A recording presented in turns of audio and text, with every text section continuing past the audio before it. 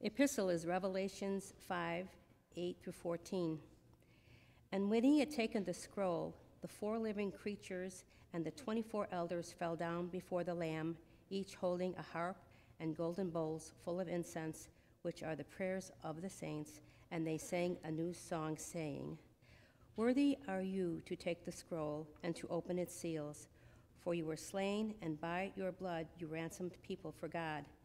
from every tribe and language and people and nation, and you have made them a kingdom and priests to our God, and they shall reign on the earth. Then I looked, and I heard around the throne and the living creatures and the elders of the voice of many angels, numbering myriads and myriads and thousands of thousands, saying with a loud voice, Worthy is the Lamb who was slain to receive power and wealth and wisdom and might and honor and glory and blessing.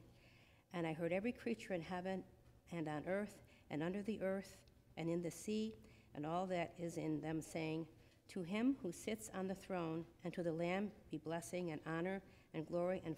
might forever and ever. And the 4 living creatures said, Amen, and the elders fell down and worshipped. This is the word of the Lord.